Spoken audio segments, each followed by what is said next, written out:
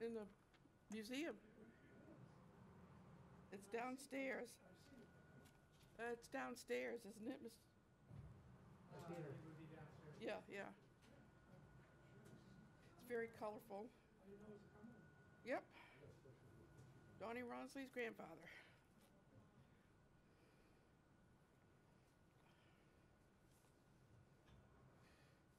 Welcome, Mr. and Mrs. Judge and Mrs. Coronitis.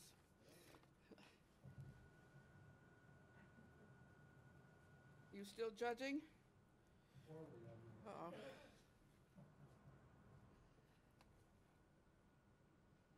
You want wine? I am. So unless you got some more material for that one.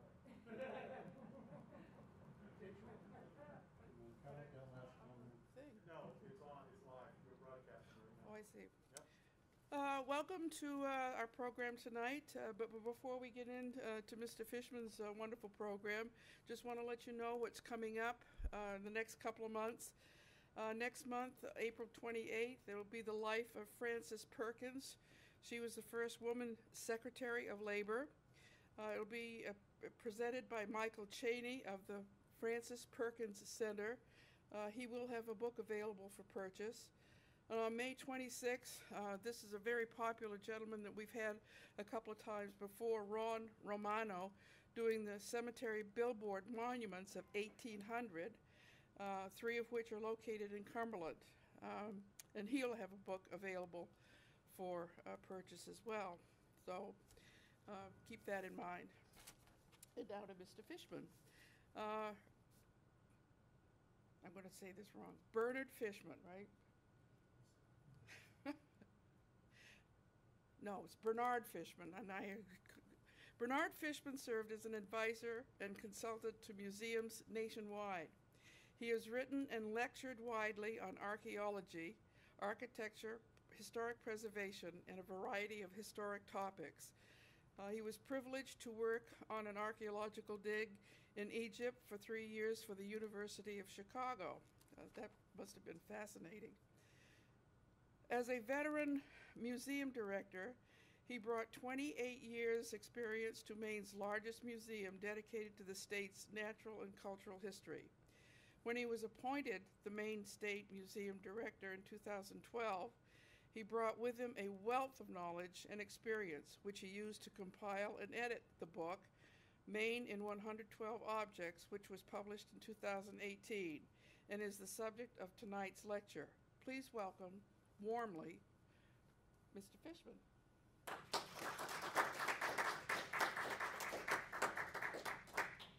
Well, thank you. Thanks to everyone at the Cumberland Historical Society for inviting me. That introduction that you had is a little out of date. It's, I think we have 37 years of museum experience now, so that must have been written when I came here, so it was nine years ago. But as you heard, the museum did the book that I'm going to talk about, and I do have a few copies for sale, of course. But the museum had never done a general book trying to talk about its collections, picking out highlights from its collections before. We'd done specialized things, but never something like this. So we sat around a table several times, picking out the kinds of things that we thought might be of interest to people to get a sense, a taste of what the museum has. Because the museum has hundreds of thousands of objects. We have big archaeological and very big natural history collections. We think we have something like 800,000 objects. So these 112, we could say they're the cream of the collection, but they're just things that tickled our fancy, and we hope they'll kind of tickle yours. And the 112 number just came out by accident. That's what we ended up with when we all agreed and went through that process. But the Maine State Museum itself is a very venerable and interesting institution in Maine. We're almost 200 years old, as I'll mention shortly. But right now we're going through kind of a tough patch because, as some of you know, the museum building in Augusta has been closed by the state government for 3 years because we're undergoing a massive construction and repair project in the building to improve the climate control systems and the take asbestos out of the building that was put in there when it was built. So it's a big project. And when I wrote the book, I told the story of how the museum had been closed 6 times and opened 7 times in its 185-year history, roughly. And now I have to say it's been closed 7 times and opened 7 times, but first closed. So we will reopen, of course, and we're doing a lot of work online, a lot of work inside the museum. We're thinking about some big, new, exciting exhibits. So a few things in this book will never look that way again, exhibits that have been changed. So it's an opportunity to see that. But anyway, it's a pleasure for me to be here. I thank you for inviting me. This is the first time I've been out to talk to a live audience in over a year, and it's very exciting. So if I forget, how to talk or something, you'll understand why. But so I've picked out a number of objects from the book to tell you something about, to give you a taste of what the book is and a taste of what the Maine State Museum is. We think the Maine State Museum is the oldest state museum in the country. And the only competitor is the New York State Museum, which was founded in the same year, which was 1836. But we think we're a couple of weeks older. But I haven't gone to them to prove it. So I prefer to say, yeah, we're the oldest. We probably are. This, what you're seeing now, this picture of George Washington, this painting, is perhaps the first object that we can say that actually came into the museum. It's a copy of a famous painting of George Washington at the Battle of Dorchester Heights near Boston. That was the Revolutionary War battle that allowed the American Revolutionary forces to occupy Boston. And there were a couple of painters, one named Endicott and one named Sweat in New York, who at that period of time made a living doing lithographs and art prints, and they painted copies of famous paintings like this one, which was painted in 1806, and the original is in Boston. I perhaps should have had a picture of the original, but the comparison would be unfair, I think, because it was painted by Gilbert Stuart, and it's really quite famous. And the 2 guys, Endicott and Sweat, made this copy, and they trundled it up to the State House in Augusta in 1836. And you can imagine what it was like to bring a painting through the woods and rivers and forests of Maine in 1836. And they offered it to the state legislature for $1,000, which might be something like $25,000 today.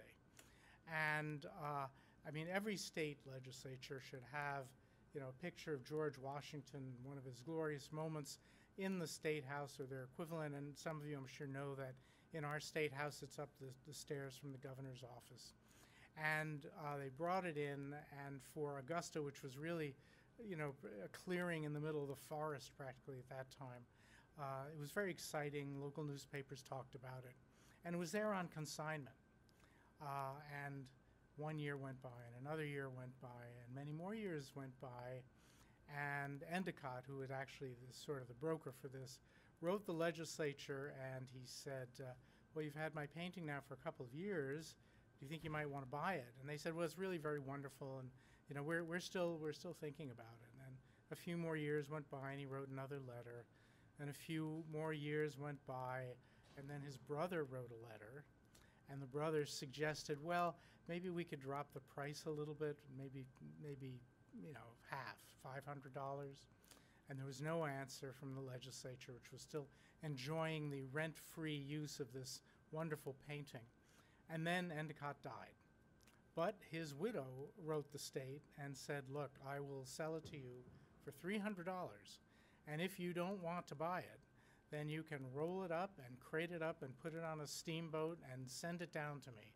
And at that point, the Maine legislature decided to buy it. And they got a very good buy, $300 for a $1,000 painting.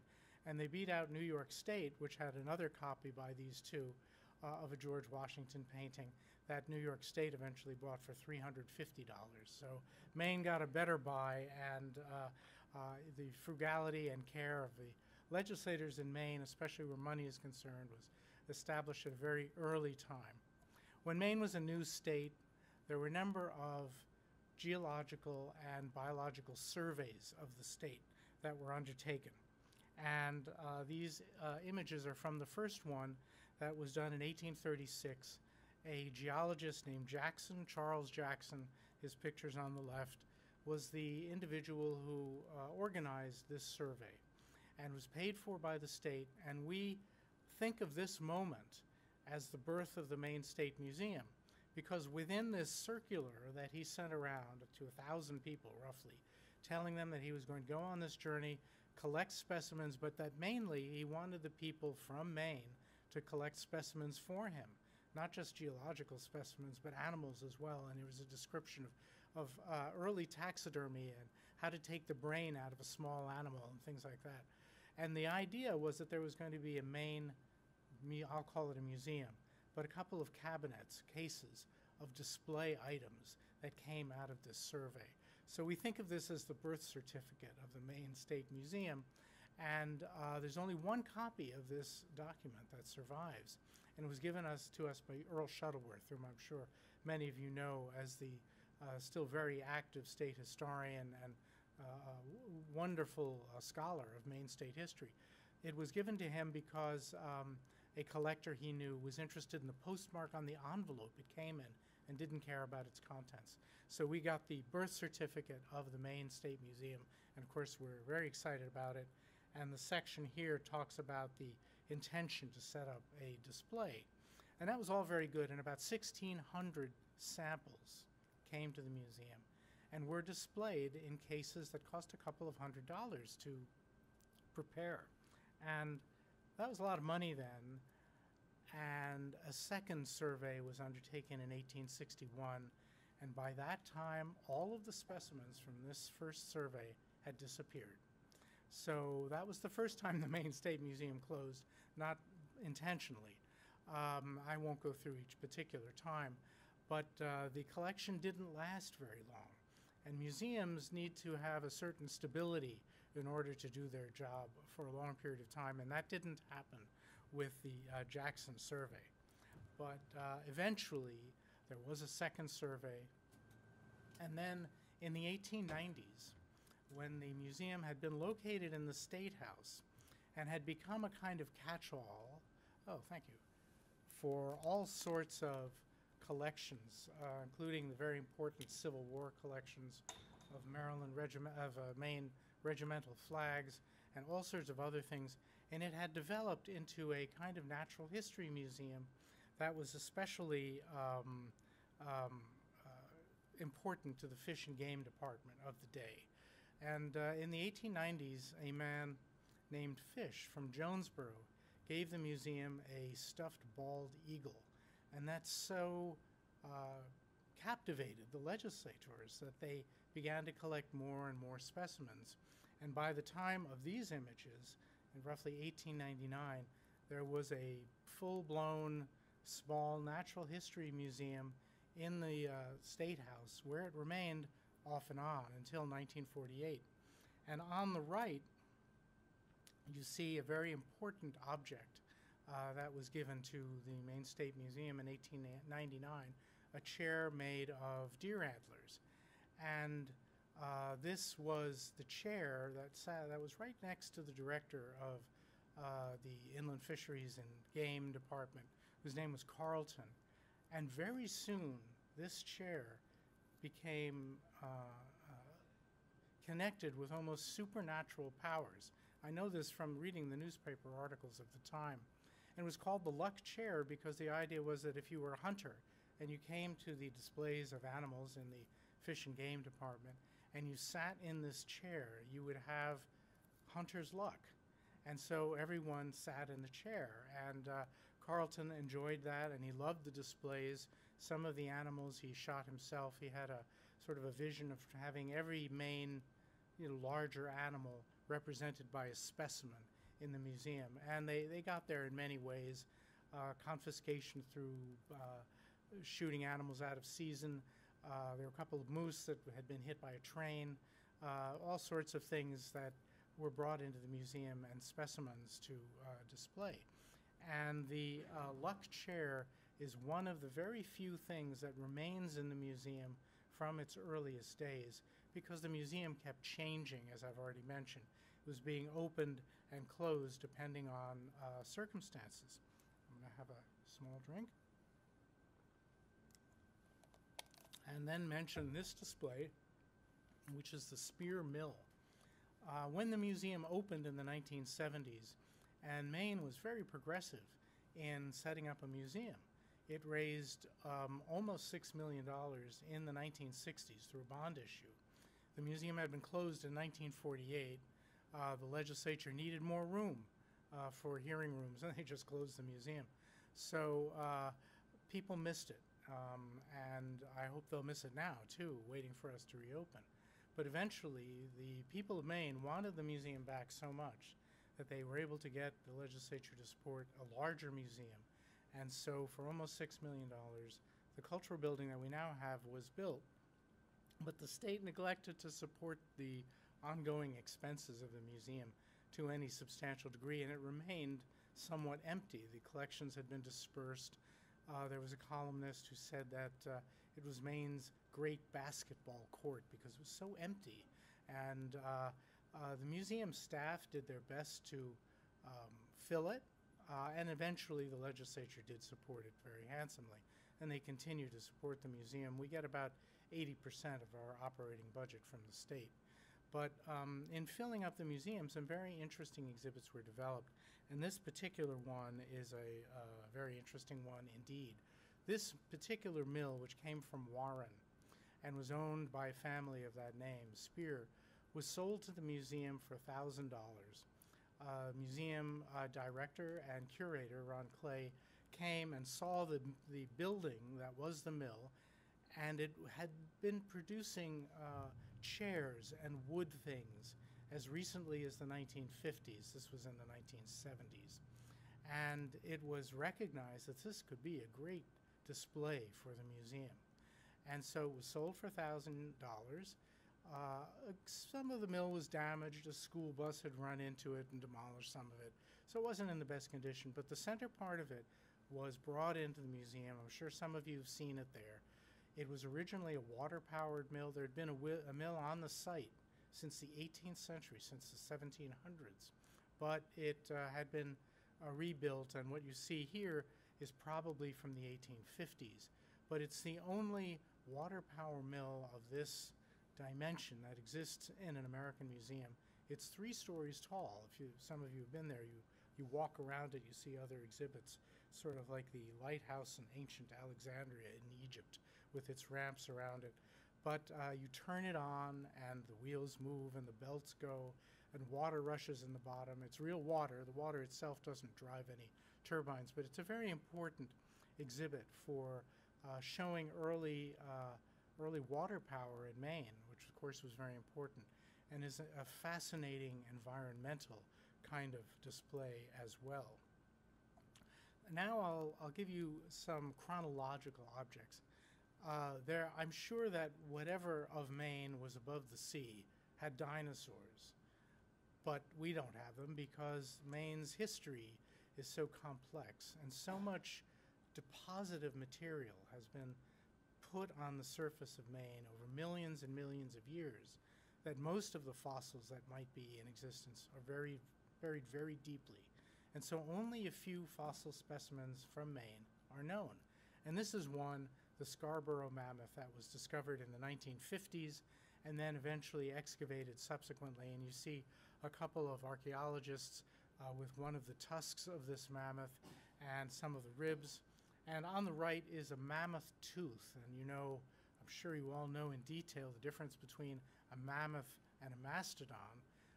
But I'll just say, for the very few of you who've forgotten, that the mammoth, from the teeth and other evidence, lived in sort of unforested, open tundra or plain. And the grooves on the top of this huge tooth were there to allow the animal to chew up brush and twigs and that kind of thing. A mammoth has very sharp, pointed teeth for chewing up much tougher vegetation. So when this animal lived in Maine roughly 13,000 years ago, Maine was not forested. It wasn't vacation land yet, and there might not have even been any people. We're not really sure. We think that the first inhabitants probably arrived a little bit later, but it's possible that there were some mammoths and some of the first inhabitants living in Maine simultaneously.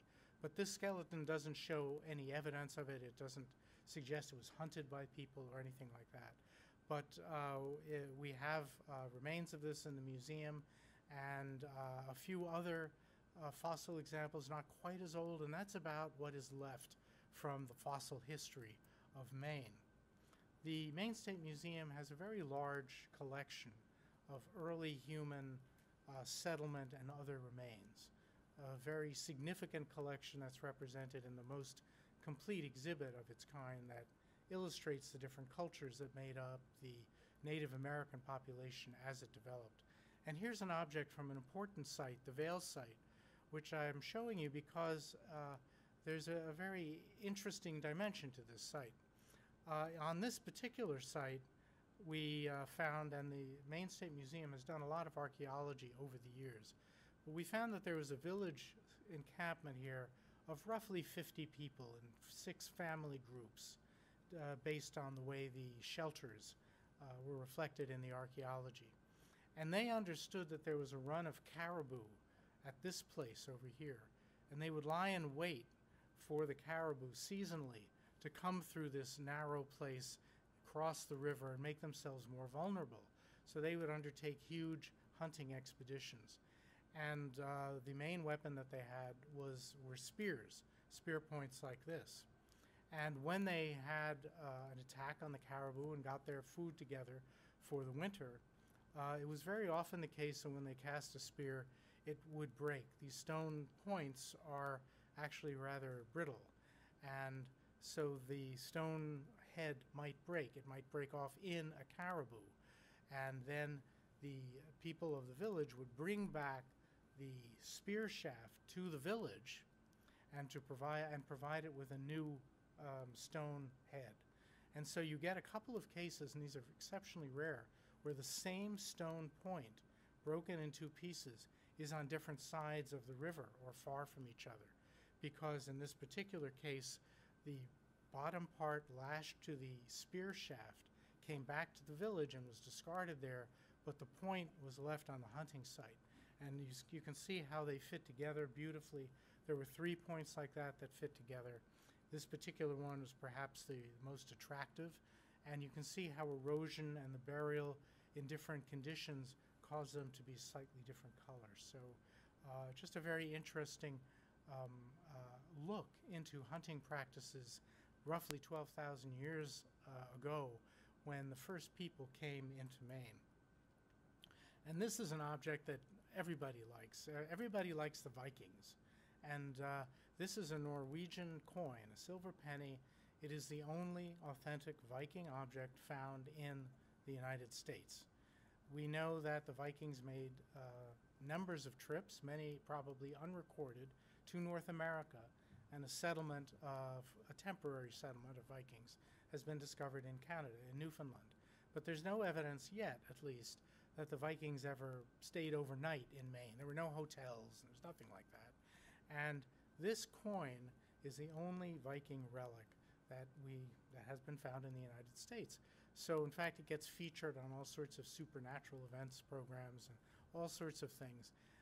There was one that actually run a couple of weeks ago, one of my friends told me.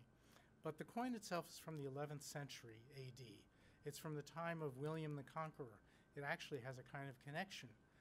This coin was minted by a king who was called the Peaceful.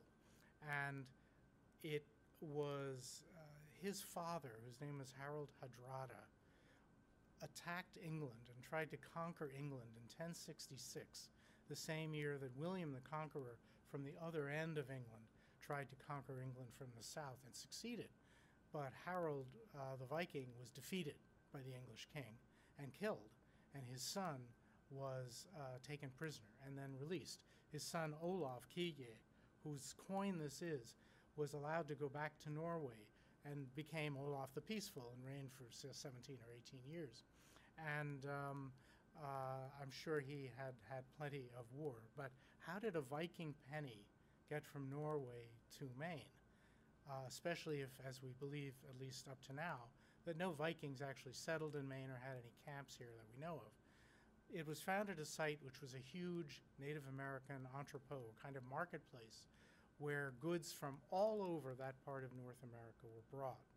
Things from Newfoundland and from Labrador and from the South. So Native Americans would come to that site and trade. When this object was discovered, it had a hole in it and was worn as a piece of jewelry, which is very common. My wife collects buttons, and she actually finds American coins 100 years old that have been pierced to be worn by people as jewelry, so it's not uncommon. So this was certainly a trade object brought to the site, almost certainly from Newfoundland or someplace in the north, and there are a few other things like that that came to the site the same way. It was found by an amateur archaeologist who fortunately did keep records, and as I've already said, it's the only authentic Viking item that we know about. Really very interesting, and if only it could talk, I'm sure it would have some interesting things to tell us. We have a lot of history at the Maine State Museum. This document, which dates from 1699, is one of the earliest that we have that involves the Maine economy, and it mainly talks about beaver skins. And you see down at the bottom a kind of crude little beaver as published in an early book about North America before people had seen a lot of whole beavers. But they got to see a lot of parts of beavers because beaver skin was an enormously important trade object in the 17th century from Maine and from other places. And this particular receipt is probably in two parts and shows two different groups of furs that have been collected at Saco to ship down to Boston and be put into the royal holdings there for shipping to England. In 1700, England produced about 70,000 beaver hats, so it was a very important object. It's also an interesting document because it comes right at the end of King William's War. And we've forgotten about all of these wars between the Native Americans and the English. There were at least 6 of them, and the natives often held their own. King William's War was probably one of the victories of the Native Americans in Maine, because with their French allies, they were able to keep the English from pressing farther northward and colonizing even more. Didn't last all that long, but we forget that Native Americans were an important political power, both as individual tribal or community groups and together. And they fought with other Native Americans. The British brought Iroquois, and they brought Mohawk Indians from New York State, what is now New York State, to be their allies and fight against the Penobscots and the French. And this went on for almost a century before so many English settled in the area that they were able to overwhelm both the French and the Native Americans because of their population and their resources. But we've forgotten about these wars, which were fought on a somewhat equal basis for a while. And this was written at the very end of that particular war, where the fort involved was particularly important. And reading about the history is very dramatic if you have that opportunity. As I mentioned, there were half a dozen wars, Indian wars in Maine. And these are remains from another one. This is the 1724 war, in which a very important Native American ally, whose name was Rall, Father Rall, a Jesuit priest, was killed. And at the top of the image you see an English force or colony's force which has come and destroyed the village of Norridgewock, which was, as I'm sure many of you know where it is, it's not too far from Skowhegan, and it was a very important Indian village of Christian Indians that had been settled by the French and was directed by this Jesuit priest.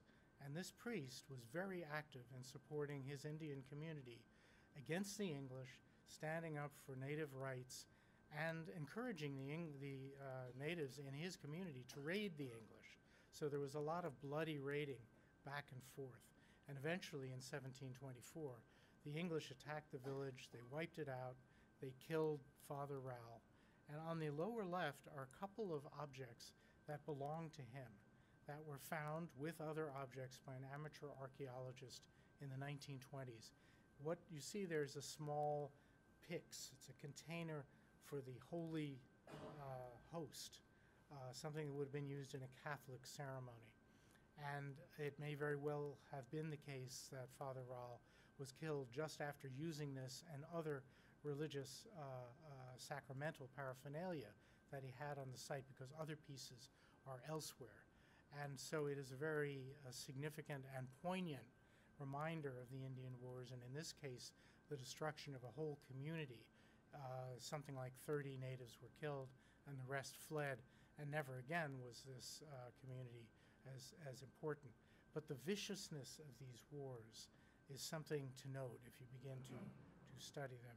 And on the lower right, you see an obelisk which serves as a kind of tombstone memorial, both for Father Rowell, and you can see it today, and for the village that was on the site. Rowell's actual burial place is probably within this area, but we don't know where it was exactly. Settling Maine wasn't easy. Maine is cold. It's rocky, and though it has good rivers, making roads through it is difficult. And there were many huge land settlements made by rich aristocrats largely, and other favorites of the kings, who received large land grants from the English kings in the 1600s and 1700s. And the descendant of one of these proprietors, Samuel Waldo, found himself owning 1 million acres of Maine. And of course, we know Waldoboro, and his name is in many places. And he decided that it would be very good for his pocketbook if he turned his huge land holdings into income. But to do that, you need settlers. And it was really hard to get them. He did get some from Boston and from Massachusetts, the Plymouth colony and others, not very many. And he seemed to be a little skimpy on the food and the support for these settlers that he encouraged to come to Maine. And so they didn't like him very much, and they didn't have enough food to eat, and they complained about him. But he continued to bring settlers. Finally, there was actually a suit in the Massachusetts court by the Penobscots saying that Waldo did not have the right to bring people to some of his holdings because they weren't his holdings. They still belonged to the tribal authorities. And the Penobscots won that suit, amazingly. So Waldo sort of shifted his attention to some of his properties, and he reached out to Europe. And he contacted a local aristocrat from the county of Neuwied in Germany and proposed to him that he would give him 100,000 acres of his holdings in Maine if he would bring 1,000 Protestant settlers to Maine to farm it, and Waldo would keep the best timber, he'd keep the best sites for mills and things like that. And what you see here is the Waldo Charter that he signed with this count to bring 1,000 Protestant settlers to Maine. And it says quite clearly that they have to be Protestant.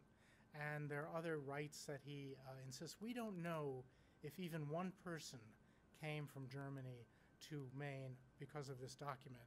The French and Indian War, which was the, as we call it on this continent, was the last of the big conflicts between the English, the natives, and the French. And the English won and drove the French out of the New World, except for a couple of islands off Canada's coast, and of course the Sugar Islands that the French still had.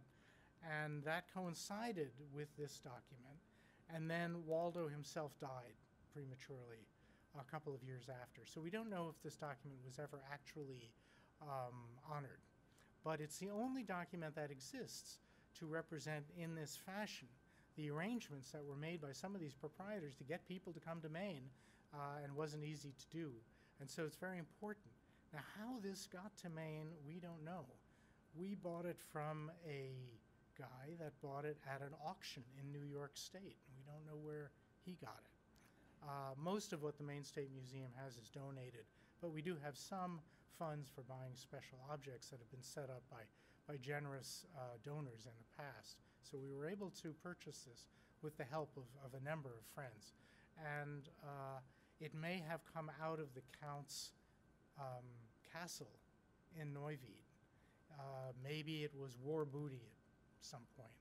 Anyway, it found its way to the United States, and it's a very important object for the museum to have because it represents this attempt to settle Maine with European Protestants, only a few of which came. And here is Waldo over here himself. He was a brigadier general of militia and had many hopes for himself that unfortunately were not entirely realized. We have a lot of military items in the collection, and this is one. This is the oldest part of a U.S. military uniform that exists, and it was worn by a Marine named Samuel Wallingsford, a Maine native who served in the battle between the USS Ranger, which of course is on the left, and the HMS Drake during the Revolution under John Paul Jones. He was young, he was in his 20s, he had a wife at home, he had 2 children, and he was killed in that battle. He was shot down on one of the tops. It was a victory for the Americans. John Paul Jones, you've all heard of. His clothing was, he was buried at sea, his clothing was returned to his family, which kept it in their possession for centuries and then donated to the museum. And it's always a very special moment when a family that has kept a precious heirloom for generations or even centuries might then give it to the museum for the people of Maine, because we can always have to remember that the museum represents Maine itself. It's the state of Maine. So we are the guardians of collections for the people of Maine and the state of Maine. And this wonderful uniform element came to us that way, and the tragic story that it tells. And if you see this as an actual object, it is amazing how small this man was and how thin he must have been. But he died before American independence, and we are honored to have this relic of his uniform. We have a large clothing collection, and we have some very important Native American clothing as well. This particular cap was used in her youth by the woman depicted on the right. She was colloquially called Molly Molasses. She lived on Indian Island in Old Town. She was a presence in Bangor and in that area. Her actual name, her French name, was Mary Pelagi, and we think that the Penobscots would make hats of this sort for ritual purposes, probably to honor a girl's coming of age at maybe 18 or 19 years. We're not really sure, but it has all of the decoration you would expect from a Penobscot item, the particular style of it, and it is in fact, we think, the item that Molly Molasses is wearing in this photograph that was taken about 1863, minus the feathers that have become detached, which means that this is from the late 18th century, the 1790s, and therefore is one of the earliest textiles representing the Penobscot Nation that exists. So it's really very important. Molly Molasses was an important figure within the Native community, and was the consort of Neptune, the lieutenant governor, a very important figure in the Native community, and she had a number of children by him, although they were never married. It's a very interesting personal story. We want to keep the history of everyone in Maine, including all the groups that have been here, and so an object like this is of great value to us. I mentioned, yes?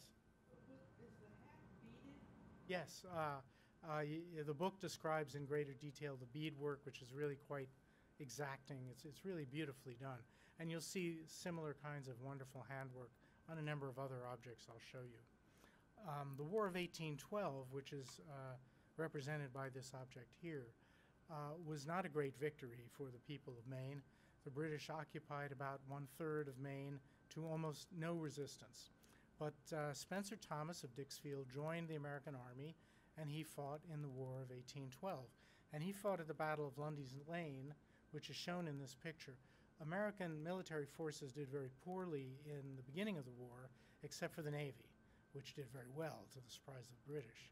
But the American Army and militia performed exceptionally badly, and it took years for the American military to learn its trade. We thought, evidently, it was going to be very easy to conquer Canada, and it wasn't. Canadians actually did very well in repelling us. But Lundy's Lane was a battle that was fought on Canadian territory, not far from Niagara Falls. It was the bloodiest battle of the whole War of 1812. About 4,000 people on both sides were casualties. And if the Americans had just stayed on the field, it would have been an American victory. It was a very important battle against British regulars, and finally showed that the American army had developed itself to the point where it could face them. We did retreat, but an important battle, and Spencer Thomas was shot in that battle, and he was shot in the mouth, and it took out 7 of his teeth. And the bullet that hit him is there on the finger of this glove. And the letter, and there are a couple of others, describe what happened and the wound. At one point, one of his teeth was embedded in this bullet, and he credited the strength of his dentition with saving his life. And maybe it did. He had a horrendous experience, of course, being hauled back behind the lines in a bumpy wagon, and at a point in our history when surgery was extremely primitive. But he recovered. Took him a couple of months, and he lived apparently a quite satisfying life. And you see a picture of him in late middle age on the right, posing with his wife, and the family kept this relic too for roughly 200 years before donating it to the Maine State Museum. Unfortunately, somewhere along the way, the tooth had become detached from the bullet. So if you notice a tooth anywhere, lying about, give me a call. You never know. I mentioned that we have some very important native clothing and other kinds of clothing, and this is another important example. This particular outfit, which is Micmac, and the decoration here, which has moose hairs in silver cuffs and the belly quills of porcupine to create this really very elaborate decoration, is very characteristic of the Micmac. And it belonged to a British officer named Huygens, which is a Flemish name. And he apparently was part of the British Boundary Survey that worked after 1842 to finally determine the boundary between Maine and Canada and New Brunswick. And presumably this costume was made for him by native craftspeople. And I'm sure he had that done as a souvenir of the time that he spent in the northern Maine woods in the proximity of Micmac and other native peoples. We think we know about this because this person migrated to Australia years later and gave to a museum there, or at least there is in a museum there, a set of leggings of exactly the same style. So we think he had a number of things made up. When I was in Egypt, and you'll remember the introduction mentioned, I worked there for a few years, I had a native Egyptian costume made for myself. So I sort of understand why he might have done that. And again, how this survived, we don't know. It is the only complete example of this kind of costume that we know about. It's called a capote, a French word referring to the hood. But it's the model for the mountain man kind of costume, and it became working clothes for native peoples, French Canadians, Americans, especially in those areas sort of in between on the borders, forest areas. And one reason why it is so rare to have a costume like this is because they were working clothing and they got used up and thrown away. And this one was probably only preserved because it was a very elaborately decorated example that this particular British officer wanted to keep as a memento of his time in the North Woods. So, as I've said, very few even pieces of this kind of outfit have survived. And on the right, you see a drawing from the 1840s showing a Canadian person in this kind of garb. So a very significant costume. We only acquired it about 9 years ago. and from an auction also in Gardner, of all places. Can you imagine? We did our very best to find out more about it, but they wouldn't tell us anything. You know how auction people are, preserving the identities of the owners and sellers. But we did find out what I've let you know about through the kind of research that we did. Jumping ahead a little bit chronologically, this is a beautiful temperance banner. Temperance, of course, in this regard, referring to the swearing off of drinking spirituous liquors. Maine was the origin and center of the Prohibition movement. The Maine law, as you probably heard, prohibited the sale of any alcoholic beverage that wasn't for mechanical or medicinal use. And the mayor of Portland was famous at the time for trying to enforce these prohibitions, and even caused a riot over stored liquor in the city hall, which resulted in the death of one person in Portland when the soldiers fired on this crowd of Irishmen that was trying to steal the liquor in the town hall. Of course, perished in the fire. But so this was an organization founded in East Raymond and painted with a lovely picture, and Neil Dow, the mayor of Portland, is in the middle there, smashing open a cask of liquor, you know, just like all the movies of the Prohibition times in the 20s and 30s. And he lived into his 90s. He was a very interesting character, Neil Dow, and served in the Civil War. And Maine became, you know, the first state to really have a temperance presentation. And that remained until Prohibition in the 1920s was ended in the 1930s, and Maine was given the choice for its different towns to be wet or dry. But it's a beautifully painted banner. These things don't survive very easily. They would be kept in the kind of the community hall and taken out for parades. These were the days when almost all men belonged to some kind of communal or fraternal organization. Some still do, Masons and temperance groups and religious groups. So there was an enormous amount of belonging to these secular kind of dress-up organizations. They played very important roles in the community. The East Raymond chapter of this temperance group should be honored because they preserved this wonderful banner for so long, and then eventually gave it to the museum for us to be able to display. Now this, of course, is the main icon. This is the flag at the Battle of Gettysburg that Joshua Chamberlain and his 20th Regiment defended against the Confederate assaults. There's not a lot left of this flag, as you can see.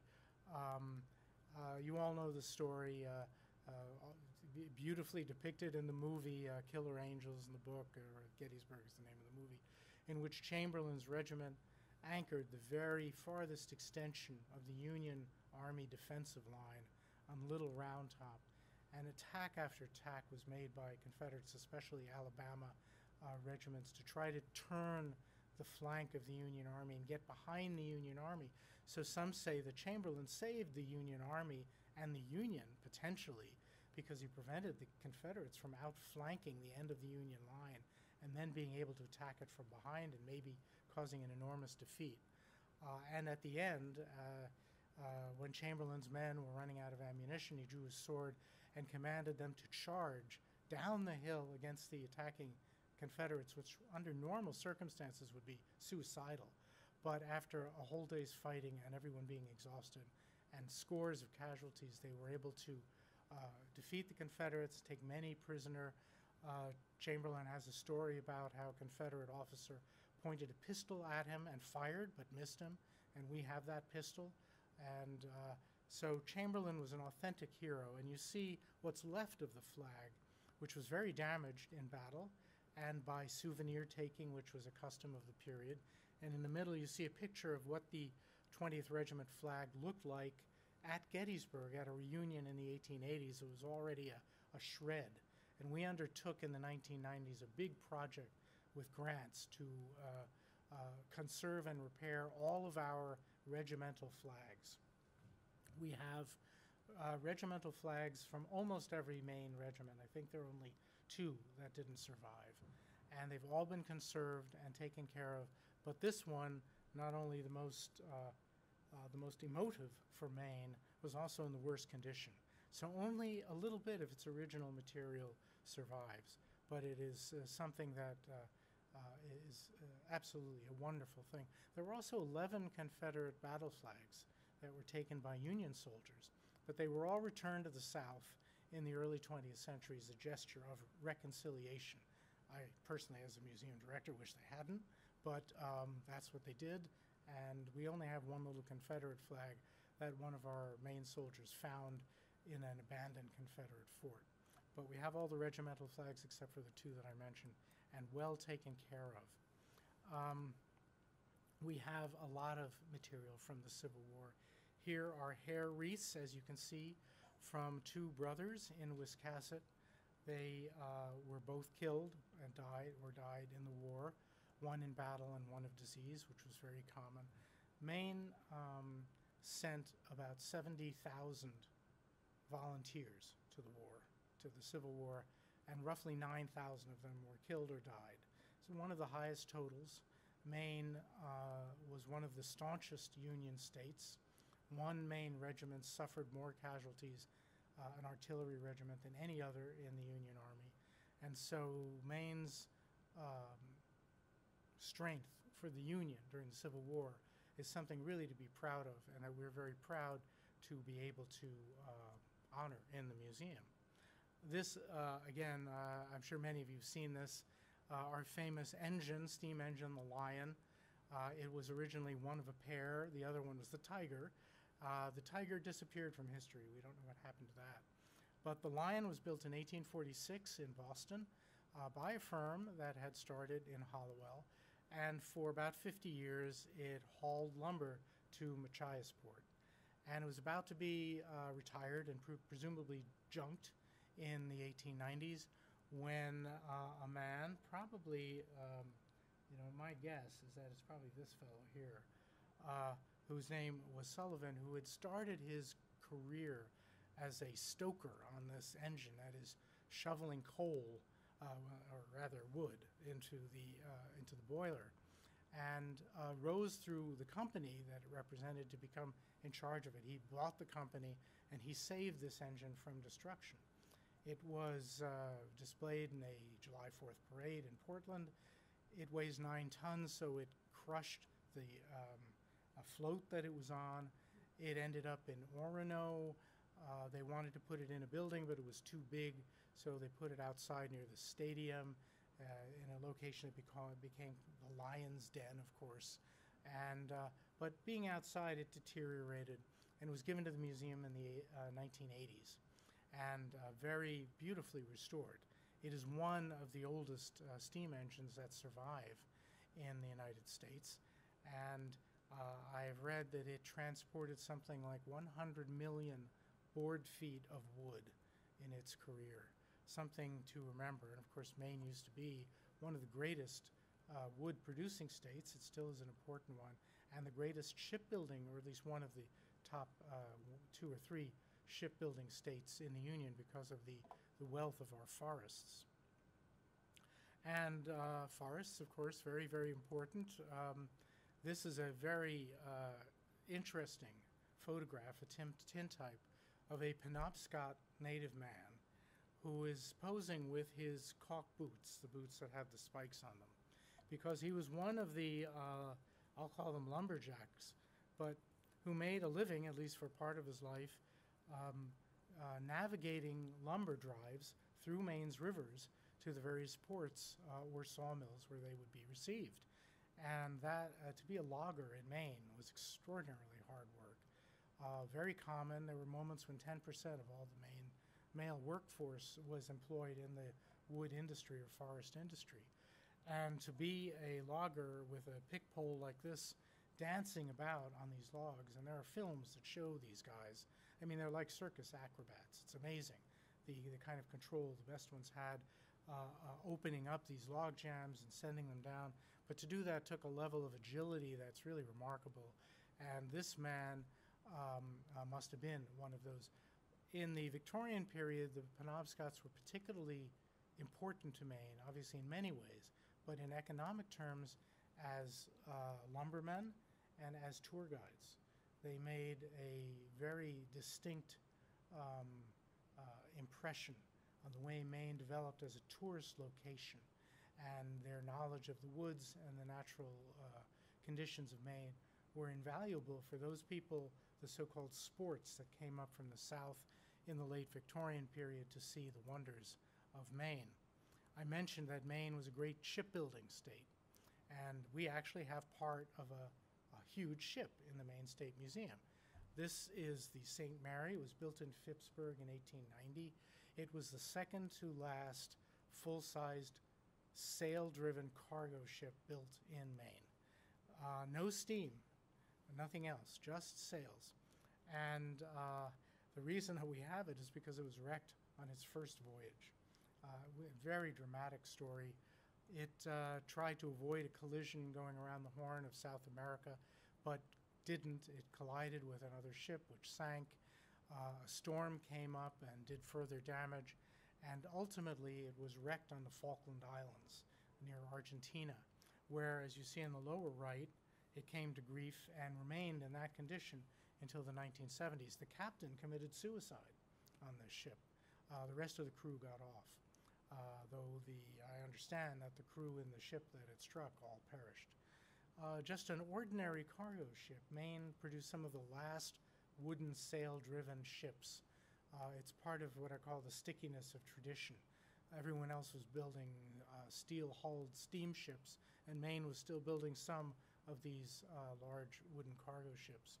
But in an amazing story of preservation, an archaeologist by the name of Throckmorton went to the Falkland Islands, engaged the interest of the Maine Maritime Academy and other people and the authorities there, and was able to bring back most of the section that you see in this picture to the Maine State Museum, where it has been installed and where you can actually see one of these majestic, or what remains of one of these majestic ships from the 19th century.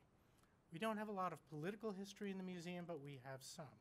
This is a very important scrapbook that was put together by the wife of Arthur Sewall, who, the Bath shipmaster, owner, who ran for vice president on the Democratic ticket with Bryan in 1896. And Bryan was the populist, and he was the progressive. He made his famous Cross of Gold speech. He was for the farmers. He wanted farmers to have better access to credit for their businesses. Sewall was a capitalist. He owned 90 ships, also some very late period wooden ones, but some big ones as well. And he was a Democrat, and he didn't even know he'd been nominated to be the vice president until he met somebody in an elevator who told him. And the assumption that he was chosen to give a lot of money to the campaign, at first he said he wouldn't give any, but he did actually give a pretty substantial contribution later on. And there was a big celebration in Bath. 10,000 people turned out when he and Bryan came there. The telegraph company laid a line into Sewall's house so he could get the returns. And it was a massive defeat for him and for Bryan. Even though the Democrats, through some kind of loss of thoughtfulness, ran Bryan 2 more times as their presidential candidate and lost both times. But Sewall didn't even carry his own district. And his son was quoted in the newspaper as saying he voted against his own father. And there was a quote to the effect that if this is the kind of guy that we've got, whose own son won't vote for him, then he's certainly somebody, to keep an eye on. But his grandson became the governor as a Republican of Maine. But it's a wonderful scrapbook with these cartoons, like on the right.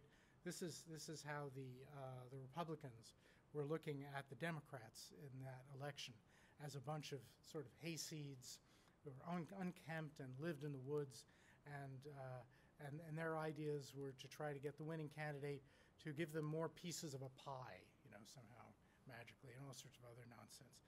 So there is certainly a lot of bile in political campaigns, but at least there's a smile. There's not a lot of smiling in today's political campaigns.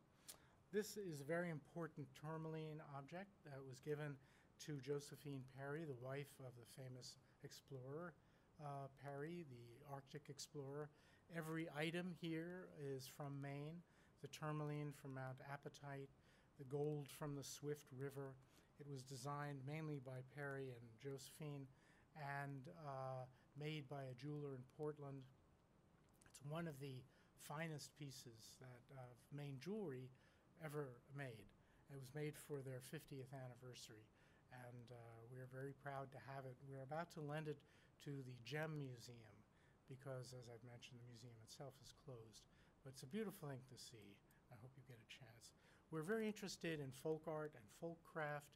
Here's an example of a Waldoboro hooked rug of a very elaborate kind that was made in 1914 by Sarah Hughley and given to her niece as a wedding present. And it was that niece that gave the same rug back to the museum as in the later stages of her life. And it's really a beautiful thing. Maine has a wonderful history of artisanship, craftsmanship, from furniture to textiles to every kind of craft and item. We have vehicles of many kinds. Cars already been mentioned. And here's a hearse. As far as we know, this is the oldest hearse in any American museum, but we don't really know how old it is. It came from Alna, where the town fathers debated for 20 years whether they should get a hearse or not. And they finally did in the 1840s, and they got this hearse, but we think it was a used hearse, and it came from somewhere else. And they talked about in the town minutes how they built a hearse house, for the hearse, and they kept it till the 1970s. I don't know when they last used it. And then they loaned it to the State Museum for 40 years. They wouldn't give it to us, but finally they did.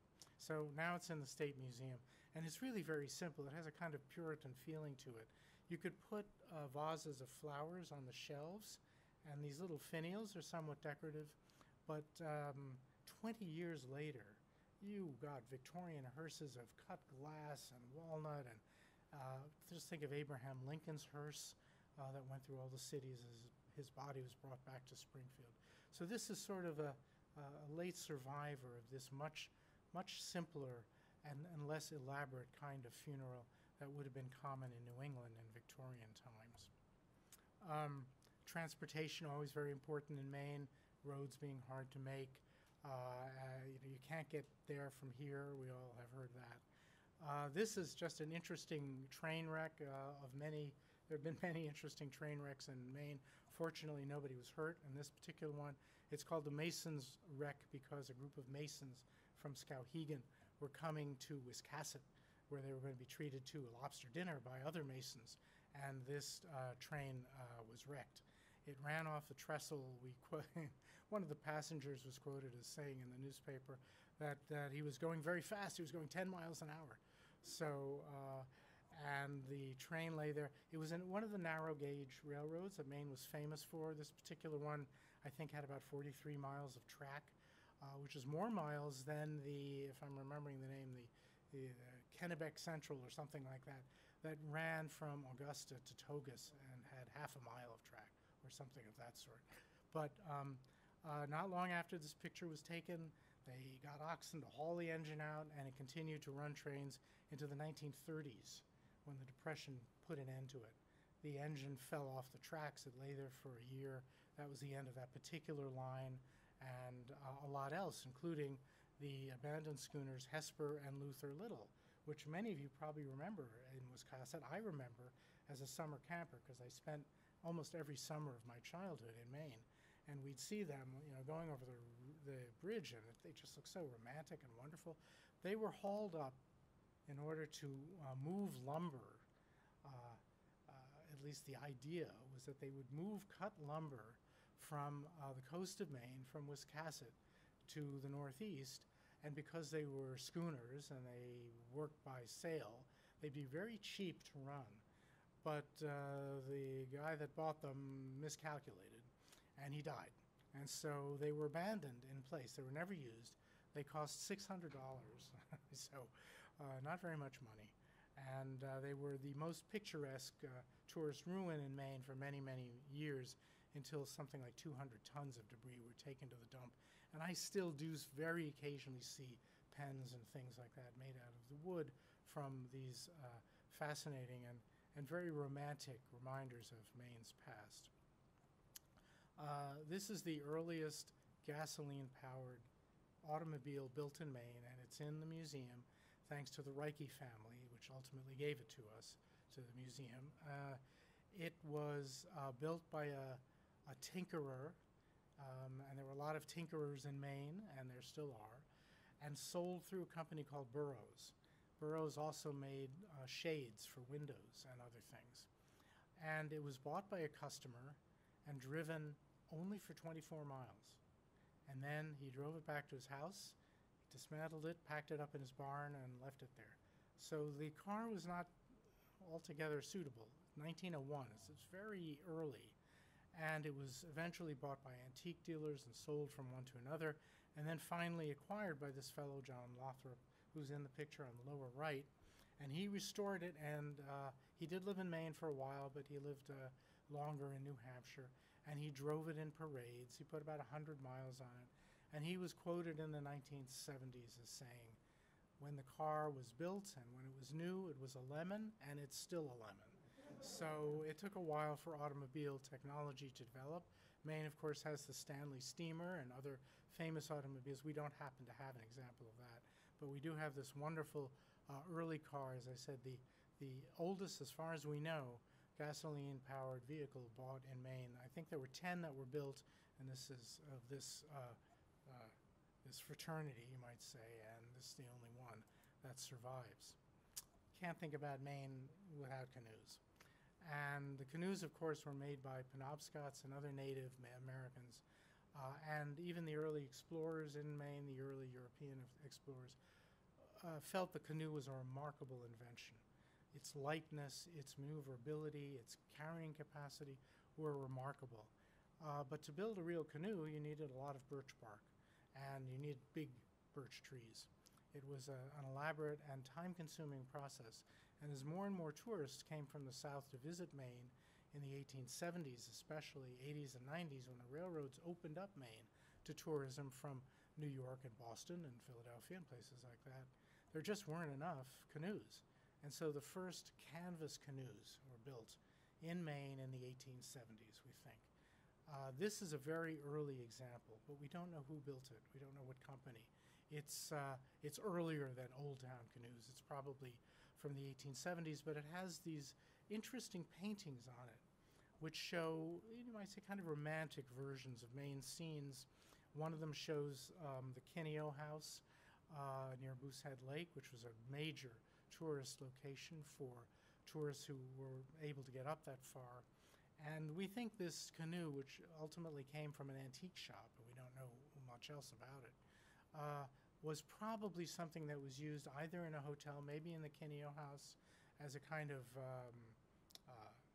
collection object to interest the visitors, or maybe it was used in one of the Maine sportsman shows that were very common in the 1890s, that Fly Rod Crosby and other people were involved in. But it's a rare surviving example of a very early canvas canoe when they were first made to replace the birch bark ones, with this very elaborate painting on it that suggests the wonders of unspoiled Maine. Although the picture on the lower right sort of reminds me of Mount Kilimanjaro. So I think there's a lot of imaginative figural thinking going into that particular painting. As I'd mentioned earlier, Penobscots especially, but other members of native groups in Maine became very important as tourist guides. And so here we have a couple of examples from that particular tradition. On the left, we have a canoe seat back from a native guide named Joseph Nicholas, who carved it and the scenes for, as I've said, his sport. The particular client that would come up and request his guide services, probably in the 1890s. very beautiful carvings, and it's interesting to me, the lower one, of course, shows the kind of illustration that you'd find in a magazine of the period, and the upper one shows the native version of that kind of illustration of a moose, in this case, with the elements of the heaven. It's really quite a remarkable object. A few others by this native artist survive in various places. These initials are the initials of his sport, who I think his name was Rose. We know who he was. And here's just a picture of another guide named Louis posing with canoes, and again reminding us of the importance of the native presence in making Maine a tourism destination in the late 19th century. Another way to appreciate Maine, both for business and tourism, was to take a trip on the excursion steamship City of Bangor. This was the largest steamship that was built to take excursionists from Boston, ultimately to Bangor, but more often to Portland. An overnight trip, and you could have it for $6 in those days. And they were very luxurious. You could have food, you could have a cabin, you had brass work and beautifully carved wood. And I understand these ships weren't enormously seaworthy. They bounced around a lot in a rough sea, but that they were very, very luxurious. And I think we have, in our time, in our culture, we enjoy innumerable advantages and technological improvements. But real luxury is, I think, something that has diminished. And to go on one of these boats, based on the pictures that I've seen, was to really go on a floating palace, one that would imitate the interiors of the mansions in Newport and places like that. It continued serving Maine in different ways until the 1930s. It turned over and burned in the 1930s at its pier in Boston. A lot of the narrow gauge railways and the excursion steamships sort of came to an end in that period. Depression was very tough for Maine. We're very interested, as I've already said, in all peoples, and some of you may remember an exhibit we did 8 or 9 years ago on Malaga Island, which was an island off Phippsburg inhabited by a mixed race group of people that were considered to be a blight on the Maine horizon by the governor of that period. His name was Plaisted, and he visited the island where these mixed race fishers and scroungers were living. He said we should burn all of their huts, and eventually that didn't happen. But eventually Maine, through a series of really quite dubious transactions, was able to acquire Phippsburg Island and expelled all of these people from the island with no compensation, no homes, and even dug up the dead in the cemetery and moved them to the Maine home for the feeble-minded. So it was a severe and depressing incident of racism that 2 governors apologized for much later, including one of our recent governors. And the museum did an award-winning exhibit on this subject. And part of that exhibit was to find descendants of the people who had been expelled from the island and to develop programs with them, which we did very successfully. So this is an important exhibit, and an archaeological dig was done there that we were able to receive a lot of the materials of. Very common, buttons and fish hooks and things of that sort, but very eloquent about the people's lives. And that's something we've always done and we want to do more of. As we develop new exhibits, we want very much to be able to tell the stories of people. And we will be having, not too long from now, something we're calling a listening tour, where some of our staff, our education and other staff, will set up meetings in different communities and just speak to people, like you perhaps, to ask you what you think of the Maine Museum. What do you think we should put in new exhibits? How do you view the work that we do? It isn't really about patting us on the back, but helping us think about how we can serve the community better and what stories you have, because the personal stories that are connected with objects and pictures like this is what makes the stories meaningful to most people who see them. Summer camps, very important part of Maine history. I'm especially attracted to that because, as I mentioned, I went to summer camps for 11 summers when I was growing up. And here is a very nice panoramic view of the Wyanaganic Girls Camp in Denmark in the 1920s, the oldest camps in Maine, founded in 1902 They had three sort of groups of girls in the different camp levels. We know a fair amount about them. They lived in pretty rugged conditions compared to what you get in a summer camp now. But these girls were all, pretty up there. I mean, it was expensive to go to the camp. The camp recommended outfitters in Boston and places like that, and had all these activities. They were so programmed. I mean, they hardly had a minute to themselves. Lectures and sports and all sorts of stuff. And in the 1920s, it would cost you about $400 to send your daughter for 7 weeks to one of these camps. Today, I don't know, $12,000, something like that. When I went to camp, it was about $1,000 for the summer. So things have really changed. But Maine continues to be one of the great sources for summer camp exploration for children, although, of course, the seasons are much shorter now to be more affordable to people. But this is a very good photograph. It's a panoramic photograph, which means in this case they had a camera on a spring, and the camera rotated. So the camp would line up. I remember, because I remember cameras like this, and I have pictures of myself in the views they took, and it would start recording the image as it moved around with this kind of clockwork clicking. And so you could actually leave the scene if you were on this side when the camera was still taking pictures on this side, and it would not register that. So it was really kind of interesting. So the girls on the left here were not in that position when the camera reached the right, just a minor element. There were a lot of panoramic photos, though most don't show this kind of activity. Many show just people standing in groups and recording themselves. This is a funny story. The natural history of Maine is complex and interesting, and we have probably the largest natural science collection of any museum in Maine. We have a lot of specimens of all sorts of things. It's very interesting for ecology and measuring climate change. This woman from Waterville, named Dorothy Small, caught this fish. And to her, it seemed like a white perch. And white perch are native. I mean, they've been here for hundreds or thousands of years, but bass, largemouth and smallmouth, were introduced into Maine in the 1860s, we think. And a lot of what you see was introduced. So invasive species is not just something we think about now. But anyway, to her, this represented a record white perch, and a lot of people agreed. So it got into the record books as the biggest white perch of its time, caught in 1949. You see her posing with it. When she sent it to the taxidermist, he even sort of altered it a little bit to make it look more perch-like. But when the museum was about to do an exhibit and actually had the fish examined scientifically, it turned out to be a bass. So it wasn't a white perch at all. Dorothy Small did not live long enough to know that her prize fish was not what it was supposed to be. So that was a mercy. But it's an interesting example of, I guess, wishful thinking, but also the illustration of how Maine's ecology has changed.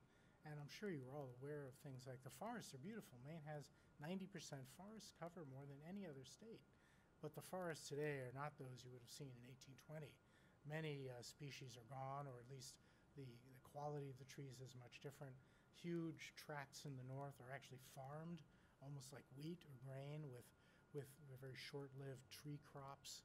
I'm not complaining about that in any sense, but just pointing out that the vistas that you see in Maine's natural environment, as beautiful as it is, and as good as Maine has been, much more than most other states in trying to preserve that environment, nevertheless can show a lot of changes from the relatively recent past.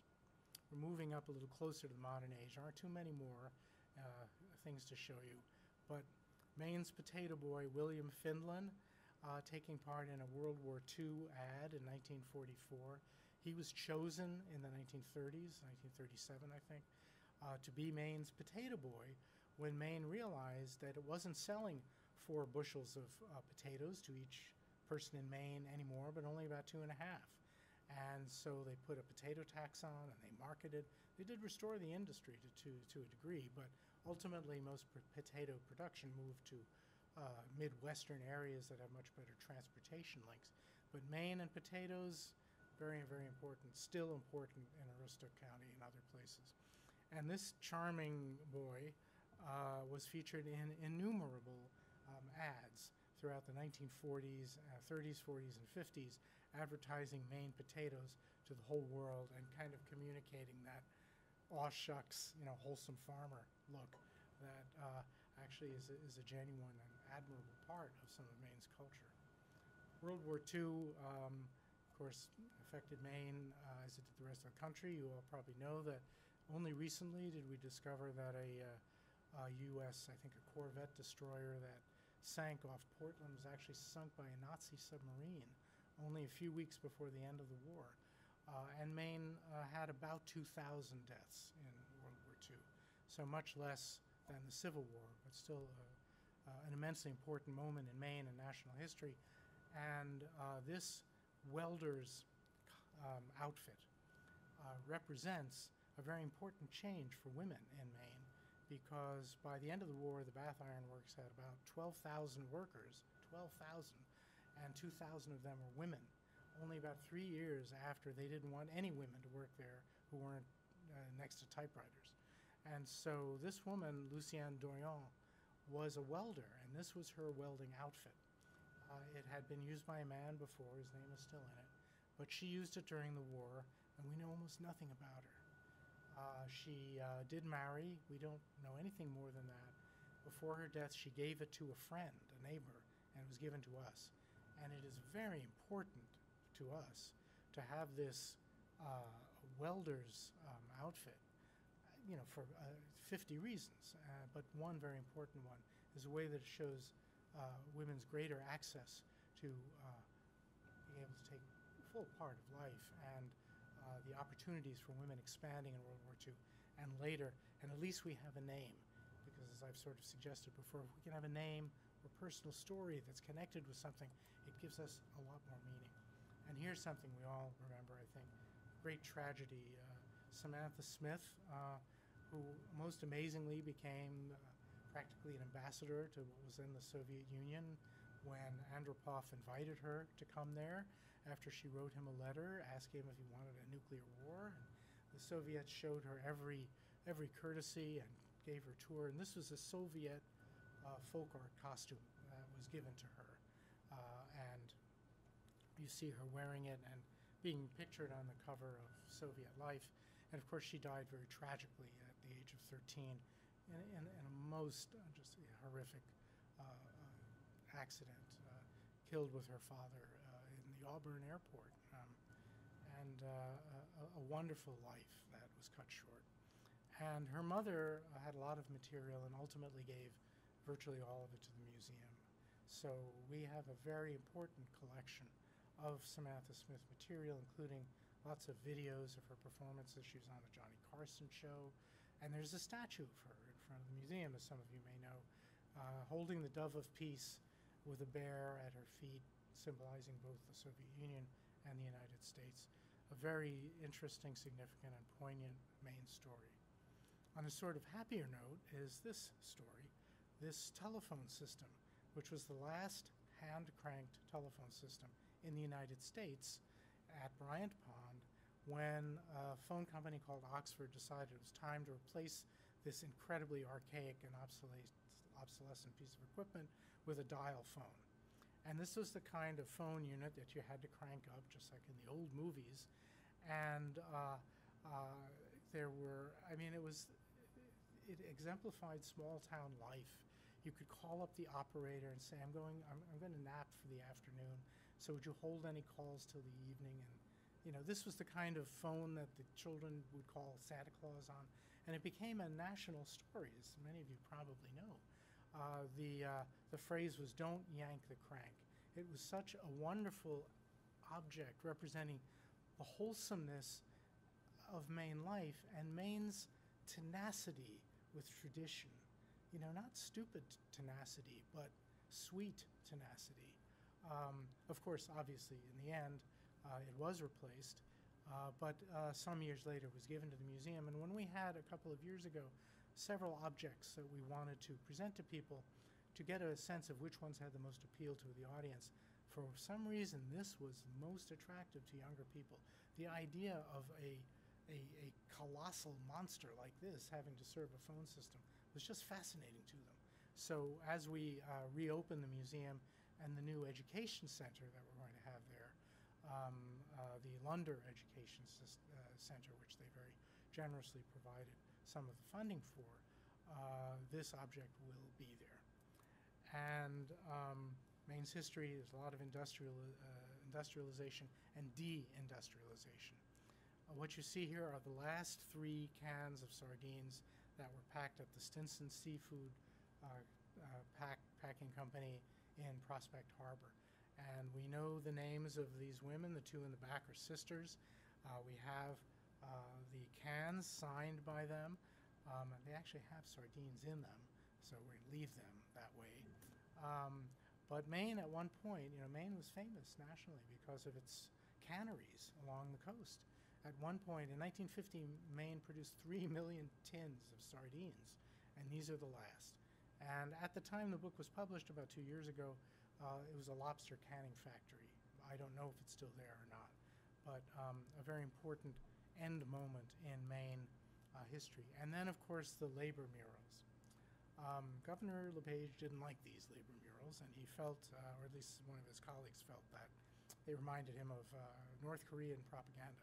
So they were removed from the Department of Labor and hidden, really hidden. The museum didn't know where they were, and I have to say that after the governor won a suit which challenged his right to hide this art, so that he had that right, I called and I said the Maine State Museum will take them and will display them. And everyone was very happy with that solution. And they were, and they still are at the moment, in our lobby of the museum. First on loan from the Department of Labor, and now they belong to us. It's a gift. We certainly want them seen. We're now thinking about how we can get good images and reasonable text to go online. We're doing a lot of educational programs online. Some of you may want to look at our website and see some of them. But because we're closed, we want to get important things out there. And there are 11 panels on this labor mural, as we call it, representing different aspects of the history of labor. This is the last panel. I am told that the reason it's a little bit shorter was because it was cut down, because when they hung it on the wall in the Labor Department, it was too big and it covered one of the outlets, electric outlets in the wall. Now, I haven't confirmed that, but I have been told that. It is certainly shorter than all of the others, which are the same size. But in any case, here is the older workman handing over his tools to a new generation. That's what's represented. And in the back, you see vignettes of all the different kinds of labor. Now, of course, Maine is not a hard industrial state the way it once was 60 years ago. So this kind of picture is interesting and nostalgic, but Maine's workforce does many different things. And if you were to picture it today, it would be hospital operators and tourist motel operators and cultural agency people and things of that sort. But it's a very significant artistic depiction of Maine labor history. Charlie Scontras, who's someone I knew only very slightly, but a labor historian who died just a few weeks ago, I think, is depicted in these murals. So it's a very important demonstration of Maine's history, and beautifully done. Because I was a historian of the ancient world and other things for a long time, I'm really sort of interested in public art. I believe strongly in public art being representational and telling stories, and this does that very well. So I think Judy Taylor, the artist, was exceptionally skilled in doing this particular work, and we're very glad that we have it. And that is my presentation.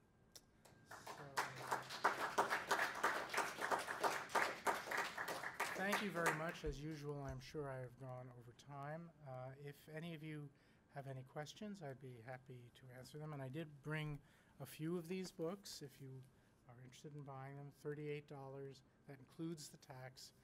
And because I'm, even though I'm the children of retail merchants, and my family had stores in Maine, as maybe some of you know, M.H. Fishman. We had 4 stores in Maine until the 1980s. So even though I come from that heritage, I'm never prepared to sell things in the modern way. So if you want to buy this, you have to give me cash. I have a little change, or write a check. I don't have a credit card. But aside from that, are there any questions that any of you might have? Yes. You got us all excited about the museum. Is there any time frame for when it's going to be completed so we can get back in there? Yeah, the question is there a time frame for the museum so you can know when to get back? Well, we're hoping we can open sometime in 2023, so roughly 2 years from now, because this project in the building, to take out all the asbestos there, to do other work, to replace the HVAC system, it's very long and very complex. And just clearing out the exhibits, we estimate that right now we're spending half of all of our staff time just moving, packing, protecting collections to get them out of the way of this construction. So it's going to take a long time.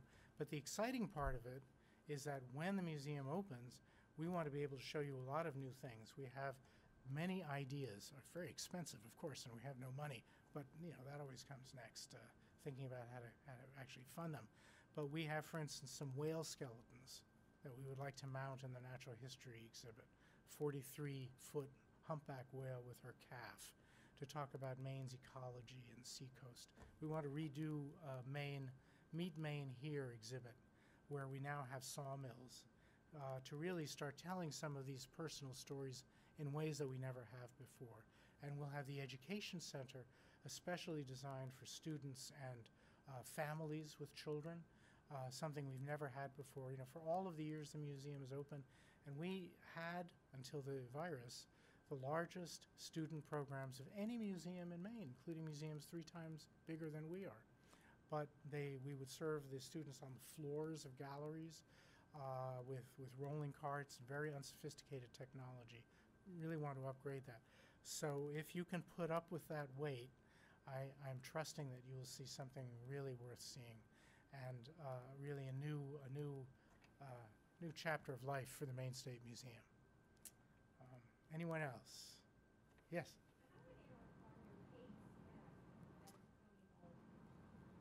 That varies a lot. The question was, how many paid staff do we have and how many volunteers?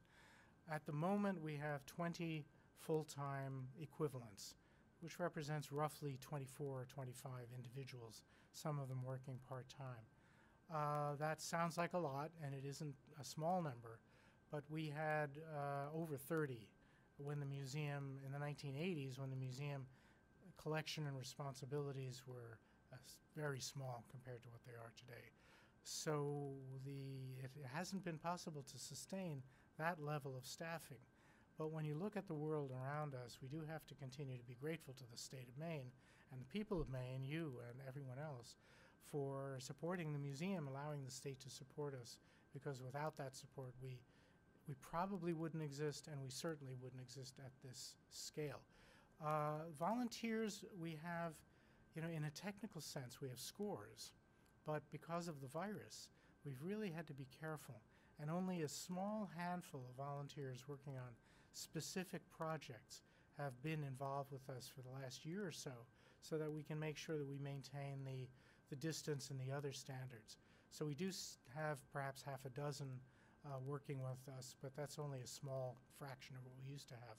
But, things are getting better, things are changing. I got my first shot a couple of weeks ago. I'm sure most of you got at least one, and I hope we can be somewhat back to normal within a couple of months. So if any of you are interested in volunteering for the museum, send me a note. I know you have my email address, which is bernard.fishman@maine.gov.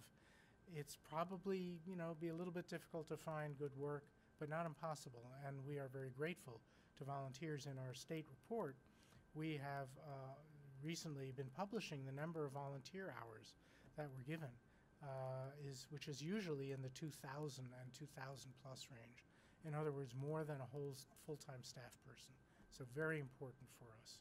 So if you have any interest or you know anyone that does, especially anyone that might have a special skill, I don't know what that skill might be, but people who love collections, love history, cataloging, sort of detail work is an important part of what we look for. So most of our volunteers are sort of oriented that way. But we think of ourselves as a museum of the people, and we want people to be part of that. Anything else? All right, well, I'll thank you again, and I will move over to the table if anyone would like to buy